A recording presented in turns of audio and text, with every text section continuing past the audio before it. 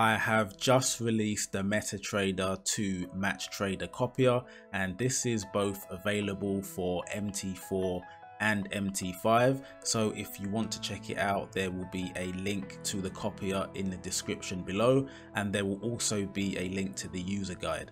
So going forward with all of the updates, make sure you keep an eye on the user guide because that will be updated regularly.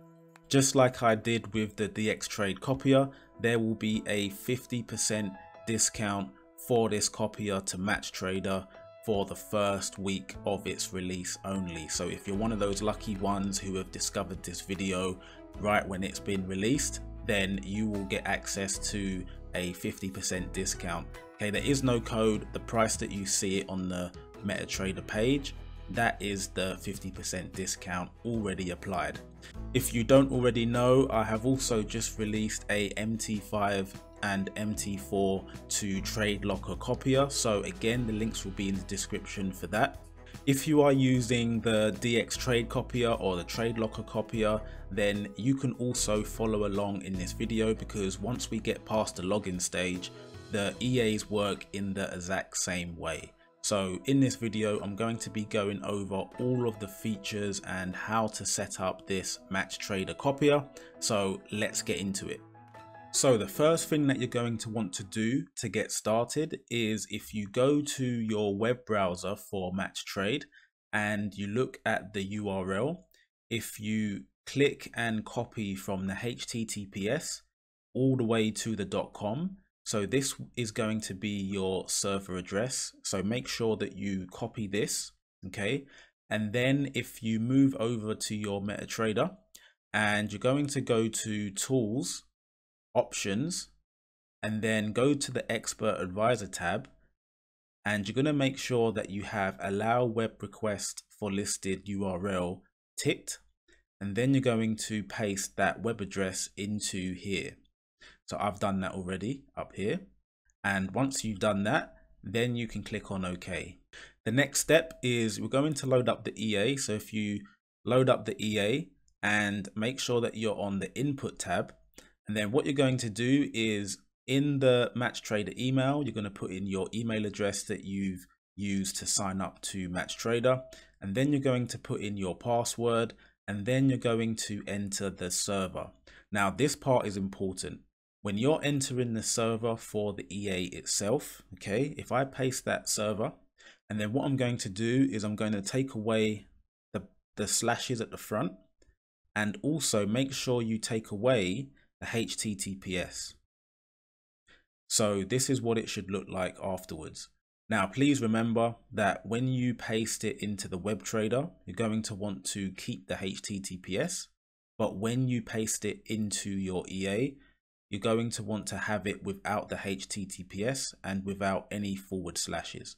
So once you've put in your email and your password, what you're going to do is you're going to scroll down, and where it says symbol suffix and symbol prefix, if you have any suffixes or prefixes inside your MetaTrader, so for example, over here on the left hand side with your symbols, if you have, for example, EURUSD.I or EURUSDX, okay, that would be called a suffix. So if it was X, I would just put in a X in the suffix. If I had a prefix, so for example, if my symbol was A EURUSD, I would put in A right here, okay? And then what you're going to do is, once you've got your login details, make sure that you save, okay, a set file for your details. And that way, when you go to load up the EA again, you can just go to load.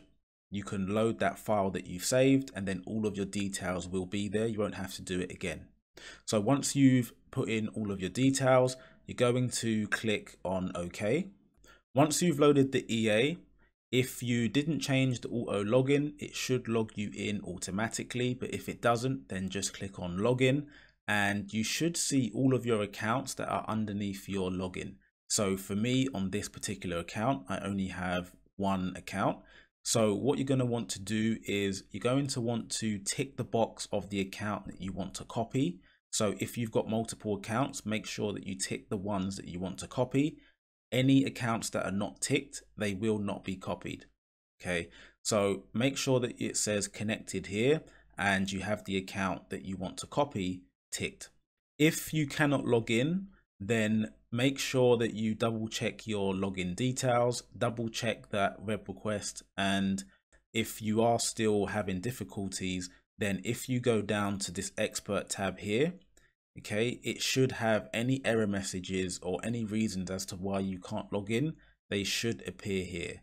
So yeah, make sure you keep in mind this expert tab. So the next thing that you're going to want to check is your symbol mapping. So if you go to configuration and then you go to symbol, okay, here you will see your symbol mapping configuration. Now how this works is on the left hand side you will have all of your MetaTrader symbols. Now how it gets these symbols is it pulls it in from the market watch. So any symbols that you have in your market watch, they're the symbols that the EA is going to pick up and put in this table. If you want to add or remove a symbol, then simply just remove it and then just refresh the symbol list, okay, and it will disappear from this table. And then on the other side, you've got your MatchTrader symbol. So if your MatchTrader symbol has not automatically mapped to your MetaTrader symbol, then simply just double click on it and then you can edit. You can put in whatever it is. Let's just put in a random number. Okay, so if on your MatchTrader this was the symbol for this one in MetaTrader, then you can always edit it yourself and yeah, make sure that it's the correct symbol for MatchTrader. If you didn't put in your prefix or your suffix in the beginning, then you can always put it in here now. Okay, so if you have forgotten to put in your suffix, then you might notice that the MatchTrader symbols are not mapped correctly. So if that's the case, put in the suffix in here and then just click on refresh symbol list, and then that should hopefully map your symbols correctly. If you did have to make any custom edits to your mapping, then you can always save that as well. So to do that, if you click on save or load map, and if you type in a map name in here, so I'll just put in a test symbol map, okay, and click on save, and then that will save this symbol map. Now how it works is when you load up the EA again and you log into the same account, it will load up the last map that you've saved. But if not, if I was to restart this EA, this test symbol map would appear in this list. Actually, let me do that for you now. I've just reloaded the EA so that you can see, but when you reload it, you will see that you'll have your symbol map in here, and then you can click on it and then you can click on load, and then that will load your saved symbol map file into your symbol map table. So the next thing that we can move on to is the general tab. On the general tab, we have our risk settings. By default, risk factor is selected and it is set to a value of 1. Now what risk factor does is it will automatically adjust your lot size relevant to your account balance. So for example, if you've entered a trade at 1% for a 100k account and you are copying to a 50k account, risk factor will automatically adjust your lot size so that it will also equal 1% on your 50k account. So what I'll do is I'll show you an example now. What I have now on the right hand side is the MatchTrader platform, and what I have on the left hand side is the MetaTrader platform. So using a risk factor of 1, it's going to automatically adjust my risk. So if I enter a 2-lot trade into a 2-lot pending order trade on this symbol, it's going to automatically adjust the risk for this balance, which is a lot smaller. So if I enter this trade, you will see that the lot size down here is only 0.02. So what it's done is it's calculated the equivalent risk for this balance here, and it's adjusted my risk size here. Now, if I put this on a risk factor of 2, that's essentially going to double my risk inside of my MatchTrader platform. Okay, so if I then enter the same trade, you will see that the volume is 0.04 lots. Okay, so that is what your risk factor does. It will enter the equivalent risk into your slave account, but it will adjust it according to the balance. So just cancel those orders, and then what I'm going to do is I'll show you lot multiplier. So if I have a lot multiplier and I select 1, what that's going to do is lot multiplier will multiply any lot size that you've placed in here by this value. So if I keep lot multiplier on 1 and I enter a 1 lot trade, it gets copied exactly at 1 lot. Okay, if I change this to 0.94 and I entered a 1 lot trade, it will get copied at 0.94. Okay, so lot multiplier, if you want to copy exactly the same lots, then just keep it on 1, and then whatever you have as a lot size in your MetaTrader, that will automatically get copied over into your MatchTrader. Okay,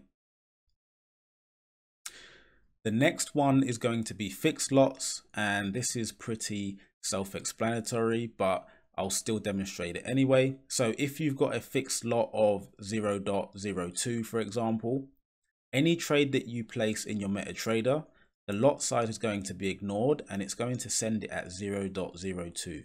So again, using the same example, if a trade at 1 lot is executed, you will see that it actually gets copied at a fixed lot of 0.02. Okay, so that is what your fixed lot does. The next options that you have is your max daily loss and your max daily profit. So you can set this in either a monetary value or a percentage. Okay, now if I was to enter a 2% max daily loss, when the account hits that max daily loss, then all trades are going to be closed. Okay, and you'll have to wait until the new trading day. Now this is determined by your broker time for the broker that this is attached to.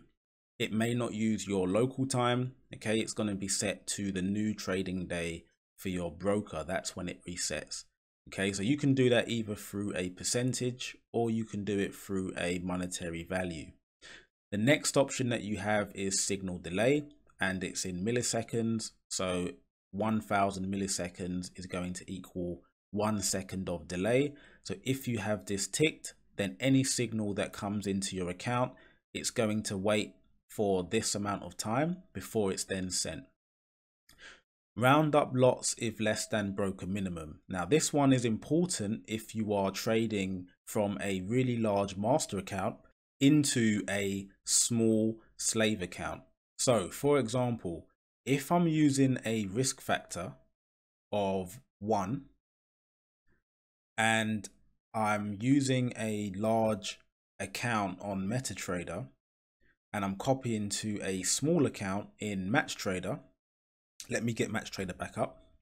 If I enter a trade at 0.01 lot in my master account and I'm on risk factor of 1, the lot size it's going to calculate is going to be like 0.001, for example.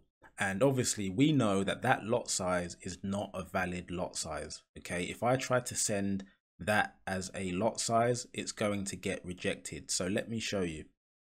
If I untick this and I go to enter a trade at, let's say, 0.1 lots, you will see that the trade didn't get copied.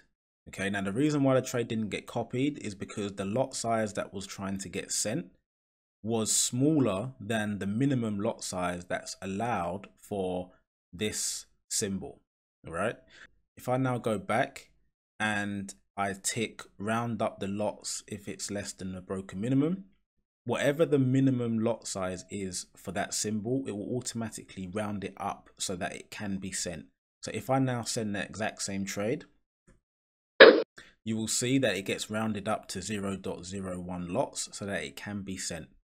By default, this setting is turned on, and this is only really necessary if the difference between your master account and your slave account is very large, okay, or if you're using a risk factor.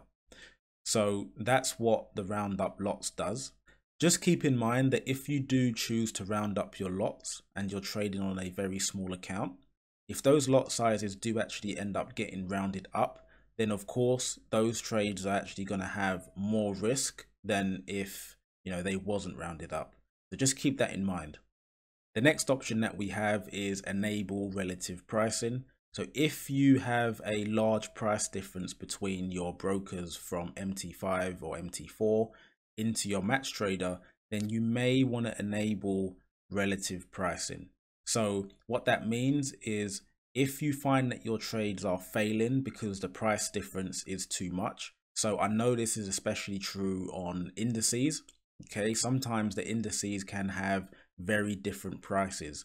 So even though you've entered a valid trade with a valid TP and stop loss in MetaTrader, if the price difference in MatchTrader causes those levels to be invalid, then that trade is going to fail. Okay, so if you tick enable relative pricing and then you place a trade, it's going to automatically take that difference into consideration, and then it's going to adjust your levels so that you get the same equivalent trade into your MatchTrader, okay, even though the prices are different. So if you want to enable that, then tick the enable relative pricing. If you go to your filters tab, you now have some filters that you can apply to the EA to either ignore or to include certain trades. So the first option we have is include magic numbers. If you are trading with EAs and you only want to copy specific EA magic numbers, then tick the include magics and add the magic number of your EA. So for example, if I wanted to copy from two different EAs, let's say the first one had a magic number of 1, 2, 3, and I wanted to add another one, I would put comma, and then let's say it was 3, 4, 5 for the second one, and then I would tick include magics. Okay, so what this would do is it would only now copy the magic numbers that match these. Everything else will be ignored. The next option you have is exclude magic. Now this is the opposite of include magic, and you do not want to have them both ticked at the same time. So if, for example, if I wanted to copy all the EAs or all the magic numbers, but I only wanted to ignore maybe one of them, I would use exclude magic. So let's say, for example, I wanted to copy every EA that I had running except for this one. I would use an exclude rule. Okay, I wouldn't want to use an include. So exclude will trade everything except for the ones in here, and the include will ignore everything and it will only trade the ones in here. Now, the next option we have is the same thing, but for symbols. We have an include symbols. So if I was to use include symbol and I was to do the pound USD, what this would do is it will only copy the pound USD. Everything else will get ignored. If I wanted to use an exclude symbol rule and then I was to put in pound USD, this means that everything will be traded, but the pound USD will be ignored. Okay, I hope that makes sense. You may have to rewind the video a few times to understand it, or simply just give it a test and you will find out how it works. The next option that we have is copy buys and copy sells.